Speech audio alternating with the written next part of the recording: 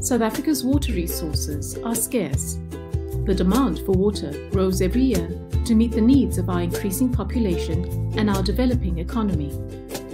The country relies on its rainwater, levels of which are unpredictable, unevenly distributed, and decreasing as a result of global warming.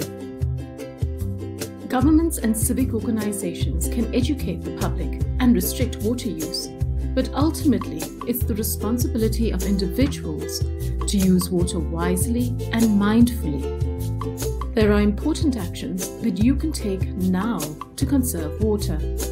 Replace tap washers regularly and fit aerators to restrict and spread the flow. Remember to turn off the tap when brushing your teeth. Showering uses less water than bathing. Provided the shower is less than 5 minutes long, put a bucket in the shower to catch the cold water while you wait for it to get hot. You can use this water to water your garden. Try to fill the kettle with only what is needed. This will save water and electricity. Using the lid and saucepans reduces the amount of water lost, so you don't have to put as much in. When gardening, choose indigenous plants as they will generally consume less water and require minimal maintenance. Adding mulching and water retention granules to the soil will help substantially reduce water usage. When it comes to watering your garden, be aware of what your local authority advises or restricts.